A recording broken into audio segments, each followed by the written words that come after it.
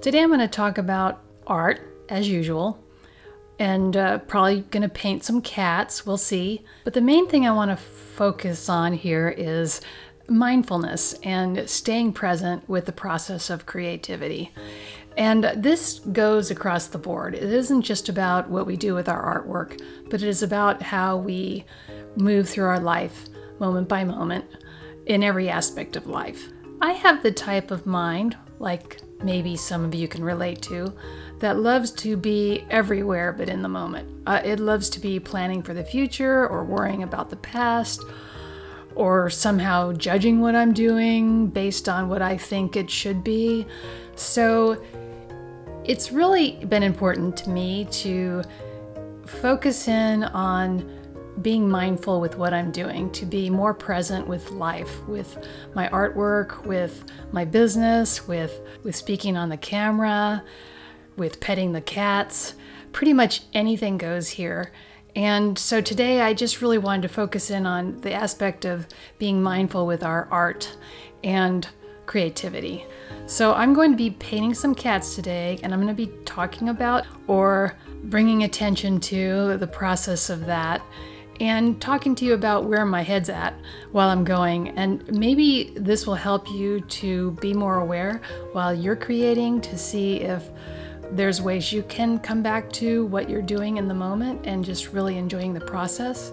You know, we all have those voices come up when we're working that try to take us down the road of this isn't good enough, or I'm doing this wrong, or, you know, what's the point of this? That was a favorite for me.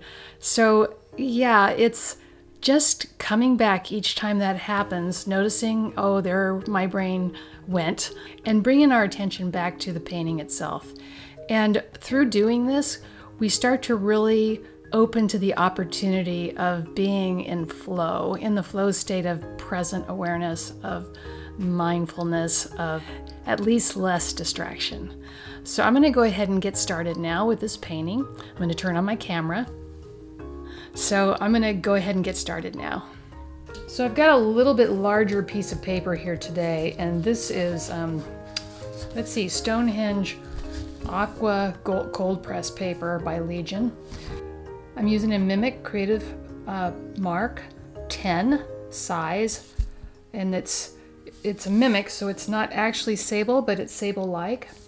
And I'm just going to start off with just wetting some areas. Just to keep this as uncontrolled as possible. I don't know really where this water is going, it's just here and there.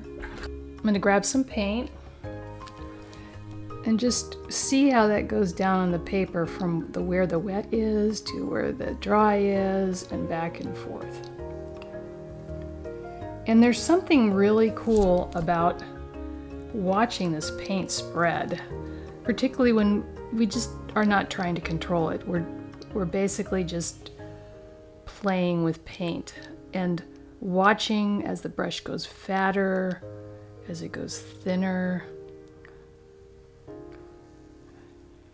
So this is a really cool practice in and of itself. Taking a piece of paper, wet and dry, and going back in with your brush to see how it works on the paper. Now, as far as cats go, I'm going to go ahead and create a cat in here that has pretty much nothing to do with what I just painted, but you never know how these things will work together. I'm very fond of letting stories happen while I'm creating. So this cat maybe is playing with this bunch of lines that's happening. And I'm hearing my inner critic voice saying this is a big mess, and that's there, and I'm continuing on with this process of adding paint to this painting. Some people think that since I've been painting a long time that, you know, I don't have any problems with voices coming up or any kind of stuff I'm dealing with around the inner critic, and that's just simply not the case. I have a very strong inner critic, and what I'm doing now is noticing it, but not letting it stop me, because I know what it is. All I'm doing here is playing with paint, moving paint around the paper and just seeing what happens. I'm not trying to make anything perfect here. And I'm using one color to keep it simple.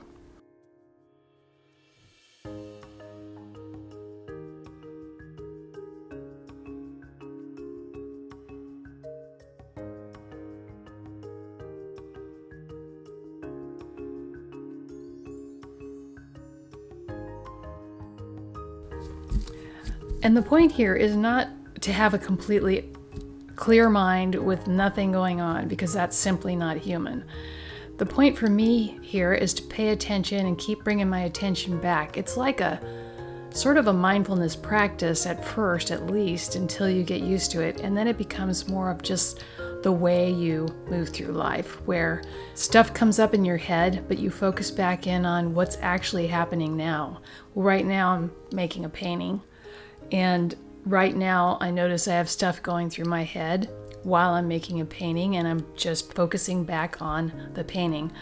Another great place to put your attention when your mind is wandering is on your breathing. And I like to put my attention on my nose breathing, the air moving in and out of my nose, because that's just a place that it is easy for me to track it. But ultimately, what I want to do is I can use that as a place to ground myself, but come back to the actual paint on the paintbrush, on the paper, and paying attention there. And as those thoughts come up, I just notice them going by and continue to focus back on the paper. And in this way, I'm not being carried away by those thoughts that come up. I'm not being distracted by my laundry list of things I think I should be doing instead of this. I'm noticing it coming through. I'm not messing with it in any way, shape, or form. I'm paying attention once again to what I'm painting. So let's keep going. So this cat right here needs a tail as well.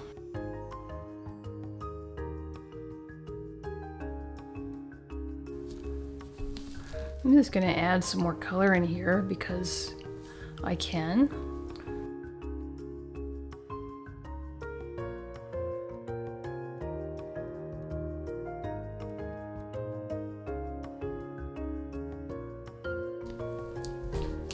So I'm going to bring the dryer in now and give this a little dry and just kind of be with that process. It's kind of a nice resting point. I'm listening to the sound of the dryer. I'm watching the paint dry. So let's go for that, and then I'll come back with some more painting. Okay, we're dry. And my brain wants to figure out what's going on with this painting. It's not completely settled. It wants to, go into control mode and trying to make things happen a certain way, even though right now I have no idea what will happen because I'm not actually working on it yet. I'm just being with it. So this is all part of the present awareness, the mindfulness of just noticing all that's happening in the moment. These thoughts that want to take us away, these thoughts that want to control things, they're not significant. They are a habit, and we can watch those habits go through without feeling like we need to engage. And the best part about it, there is no wrong way to do this. We're not going to fail at this because we're playing here. We're seeing how paint moves. We're experiencing the brush on the paper. We're watching as things unfold before us. So if this turns out in a way that somehow I have a bunch of disappointment coming up over when it's done, which we're not focusing on because it doesn't matter really, we're just playing, then that's fine too. It's part of what I might be aware of when I'm done. And I can look at it from that neutral, noticing point of view of this mindfulness, this present awareness, without it becoming a problem that I need to fix or use as a way to determine whether I'm successful or not. So time to go back to this painting. I think it's time to put some features on these kitties, and I'm going to use a white Posca pen ultra fine line. All these items I'm using are in my description notes. So I'm going to go ahead and start adding the eyes onto this art. And I'm really curious right now and noticing the sound of this marker on this paper. It also kind of splatters with the paper, so I noticed that as well. And I'm just going to fill in these shapes. I'll come back in with eye details. I like to use the Posca pen first and then possibly come back in with some white gouache to kind of even out the Posca pen marks. So I got that. The white gouache I use is Winsor Newton Designer Gouache. I love this paint. This is permanent white, and it really does a great job of covering. Moving to a smaller one of these mimic brushes so that I can have more fine line with these eyes.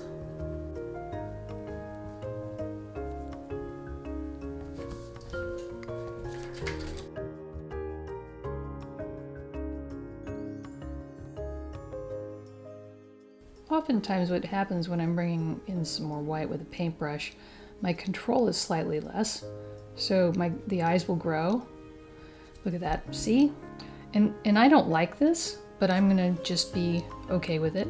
I can come in later and change this, or I could actually come in now and take a tissue and blob out that excess eyeball that I added. And there doesn't need to be any attention put on my judgments about what I just did. I can just notice that's coming up and continue on with my process here. Sometimes it takes several coats to get the white to cover the dark. And of course we have to feel ourselves brushing the cat hair off. I think this would be a good time to bring in some more Posca pen, so I'm going to use some orange. This is kind of a red orange I'm using in this painting, so I could choose red or orange, but I'm going to go for orange.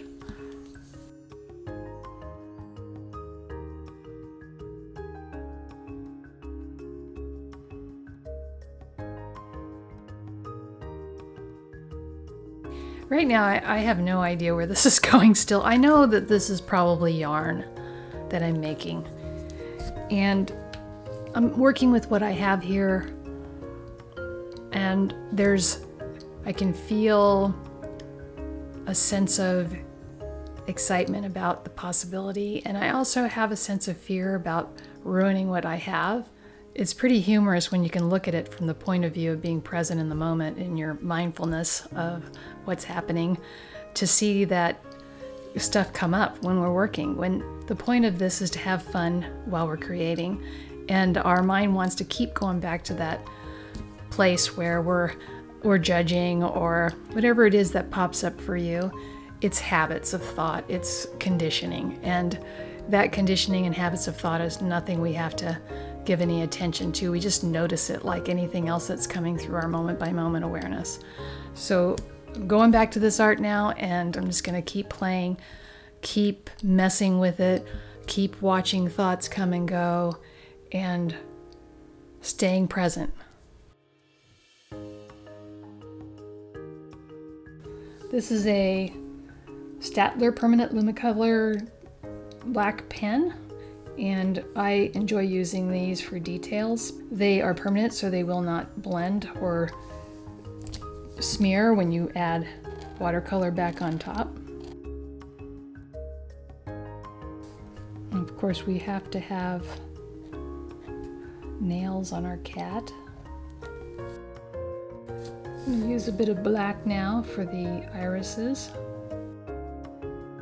I'm roughing them in really right now just to see where I want them to be looking.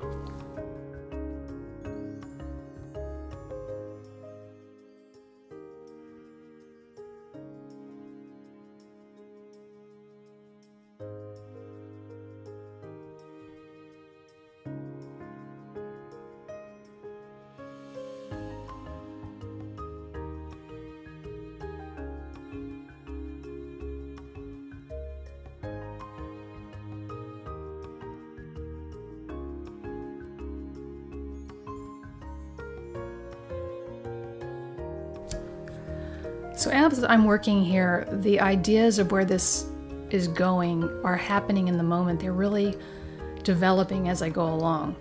I start off with the pretty vague idea about cats. I mess around with some puddles and then see what's happening and go through stages of being present with the sound of the pens on the paper and voices going through my head, and then I just start noticing as I go along, and this may happen for you as well, particularly as you do this more often and be present with life more often. You'll start to notice this, that creativity is right there and sort of coaxing you as you go along. It's presenting itself in the moment as you go along with new and fresh ideas.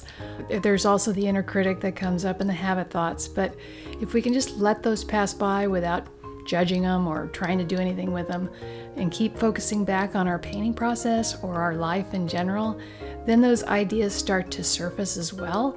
We start to make room to hear them because we're not following the track of those habit voices in our heads. So I have a little idea of something I want to try here. It may or may not work, but let's just see what happens.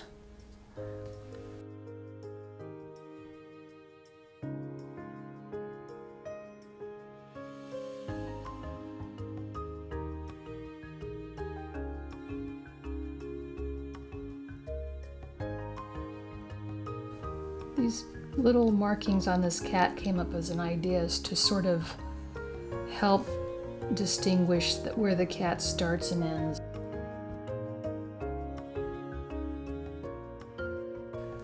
It also makes this cat a little different than this cat. On this cat, what I think I will do is add some stripes with a bigger brush.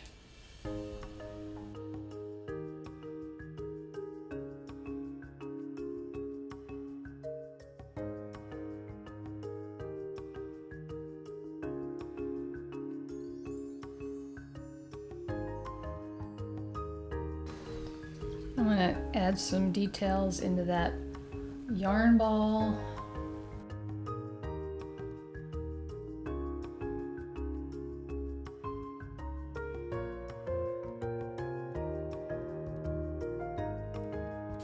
Some motion marks because this is a very active painting.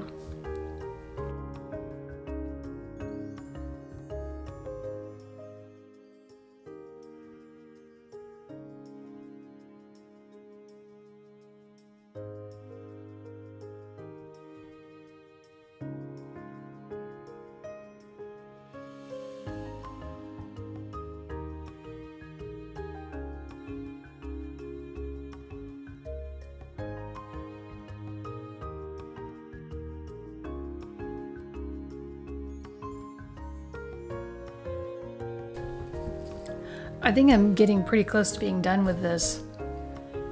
It's feeling like it's wrapping up. There's no longer a sense of there's something else coming. So I'm going to go ahead and stop here. This was a fun and interesting process, and now I want to carry this on to focusing in on what I'm talking to you about right now on this video in this moment. So, you know, this is something that we can be with every moment of our lives. Most of the time, at least for me, my mind is all over the place. I'm not present in the moment that I'm aware of. Of course, we're always present in the moment because there's really nowhere else we can be.